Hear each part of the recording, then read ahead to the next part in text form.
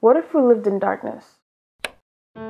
Dell's legacy of good plan aims to spread the word about the benefits of a circular economy, a world free of waste, where everything gets reduced, reused, and recycled.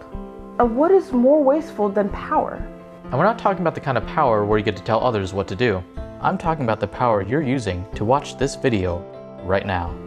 Enough solar energy hits the earth in an hour to power all of our electricity needs for a year. But we need to learn to harness that energy, and until we get the technology to do that, we're going to be stuck drilling for oil, using oil to transport oil, and using only 14% of the oil we burn to move our cars forward.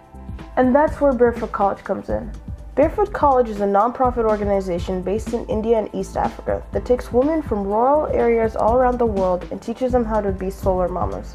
That means that they learn how to build solar panels, which they could take back into their villages to provide power and teach their community how to build and repair them.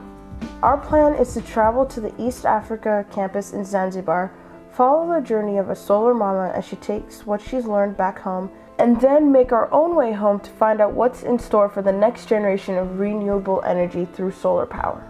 We believe that empowering these solar mamas to make a sustainable difference in their communities represents an even bigger first step toward a circular economy.